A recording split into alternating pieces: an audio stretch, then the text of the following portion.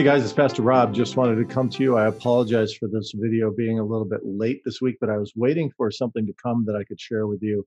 And last night I did receive email with this video that I'm going to show you in just a minute.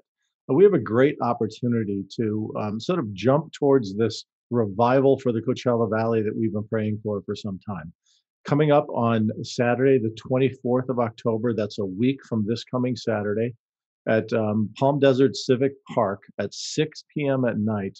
20 churches are going to be gathered there to do corporate worship together and to pray over this valley for a revival to happen. What a great opportunity it is for us to join. We're one of the 20 churches that have been listed as people taking part in this. And it's going to be a great time for us to gather together, share some time of worship, but then also pray that the Lord would actually do what we've been praying for some time at Our Savior's, which is that he would actually provide a revival. So here, I'm going to play this video. I'd love you to take a look at it and listen to it, and then I'll talk to you when this is over as well.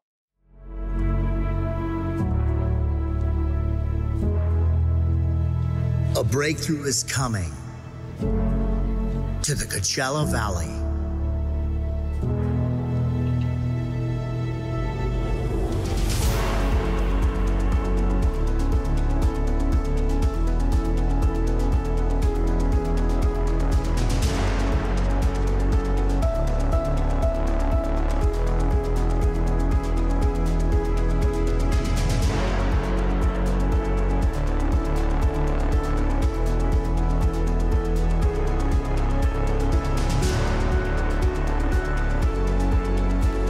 First, for the valley, the Holy Spirit has sovereignly brought together over 20 local ministries to release the sound of victory.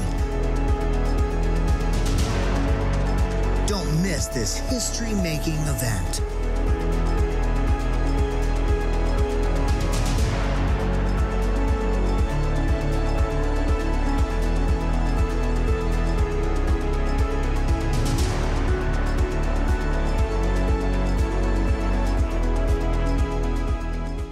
But guys, I hope you saw that video and think that it's going to be a great opportunity for us to get together. And I'd love you to join us at Civic Center Park in Palm Desert at 6 p.m. on October 24th. That's a week from this coming Saturday.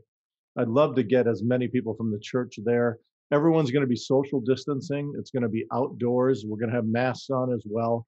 So it's going to be a safe environment for us to come together and worship, but it's going to be important for us to do this as we pray over this valley.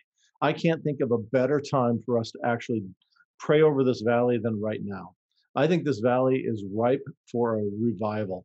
And I think we have the opportunity to proclaim Jesus and to have people hear it now more than ever, just because of the circumstances we find ourselves in. And you know, sometimes we're looking for these great signs to happen. I'm reminded of the story from Elijah where they were all waiting for the lightning to strike, and they were hoping they would see God there, or they'd hear the thunder and they hope they see God there. But ultimately, God came in the quiet whisper of the wind. And you know, I think that's exactly how he speaks to us, that we've heard this whisper of what God is calling us to, as we are called to reach out with the gospel and do it boldly in this valley. And this is the first opportunity for us to do this. And what you're going to be hearing from me over the next few weeks is sort of the plan I have for how we can actually do this and move this out even further for a revival for this valley. So I look forward to sharing that with you as we go forward. Right now, I ask you to pray about this opportunity on October 24th as we come together on that Saturday evening with 20 other churches. By the way, this is a bilingual event that is just going to be awesome to gather people together and praise God for what he's doing, but also to pray for a revival. So join me if you can that evening, and let's look forward to what God is going to be doing here. He's got an amazing thing, I think, happening, and something really stored up for us if we are willing to go out and do that work.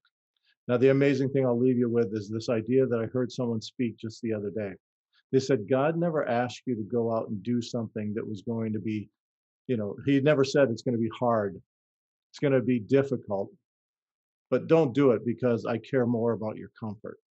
See, God isn't that way. He knows that some of the things he asks us to do are going to be difficult and hard, and that our comfort is found in Jesus, not in our circumstances and the things that are all around us.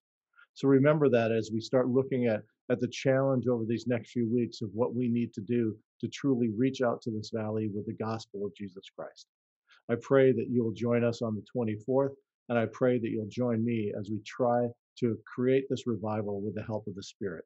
In Jesus' name, take care, guys. Let's pray. Lord, we just thank you for this time together. We thank you, Lord, for this opportunity.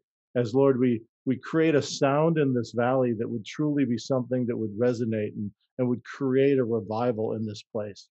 We ask that you utilize us as your disciples here at Our Savior's to truly bring this revival to life. That, Lord, the only way we can do that is through you and your Spirit. So, Lord, we ask that you would let it fill us today, that you would let us hear the whispers of your voice, that you would allow us, Lord, to be bold in how we share the gospel. And that, Lord, yes, it may be different from what we've done in the past, but, Lord, we know that you are calling us to do this. So, Lord, we just pray that you would allow what we do and all that we say to bring glory to you. And that, Lord, more and more people would hear that voice and know who you are and become followers of Jesus. So, Lord, use us in mighty and great ways because we know you can do far more than we could ever imagine. And we pray this all in Jesus' glorious name. So take care, guys. Have a great weekend, and I'll see you on Sunday. Bye.